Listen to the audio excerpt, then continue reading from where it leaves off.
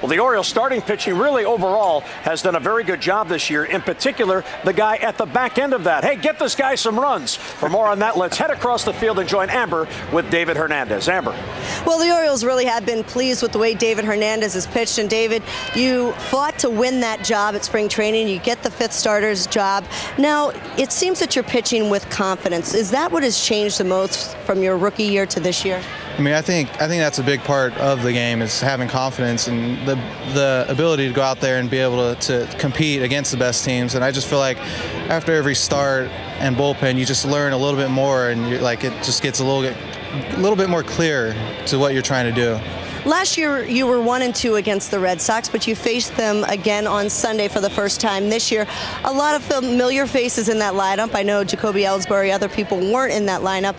But overall, did you feel a sense of accomplishment being able to pitch well against that team that you didn't do so hot last year against? Yeah, I think a big part of that was being able to throw my off-speed pitches for strikes, and that's going to be key facing any lineup. You're going to have another pitch and another two pitches to be able to get through the lineup 2 and 3 times. And then obviously on Sunday, it's the leadoff walks that got to me. And I mean, I did it, I think, the 4th, 5th, and 6th inning, and it just finally caught up to me in the 6th inning. Is that going forward one of your biggest focuses now, is limiting those leadoff walks or leadoff batters in general? Because I remember 2 starts before that was an issue as well. Yeah, that's a big part of it for me, because getting the first guy out is such a relief, knowing that there's only 2 more outs you got to get in the inning. But once that first guy gets on, it's kind of like, okay, don't want to let it snowball on you, and then in 6th inning, then that's what happened.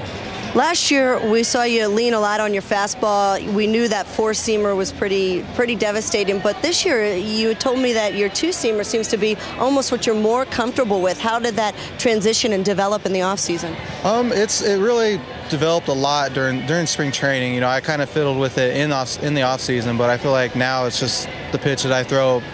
I'd probably say 80-90% of the time. I just feel a lot more comfortable with it. I mean, probably doesn't have as much movement as as a sinker ball as we have, like a Berge or a JJ, but I feel like it has enough movement to where I can get them off a straight fastball.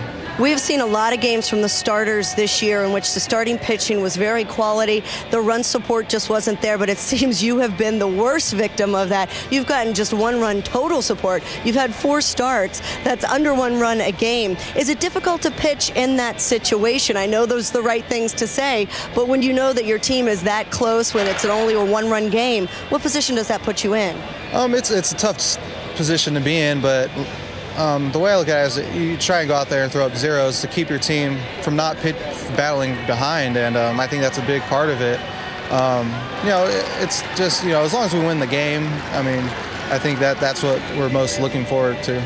All right, well, hopefully next time you're on the mound, the Orioles will score some runs. If you won't say it, I'll say it. They need to score some runs next time David Hernandez is on the mound. I know it's been fun watching you transition from your rookie year, and we look forward to seeing you grow this year. Thank you. All right, let's go back to you, Jim and Rick.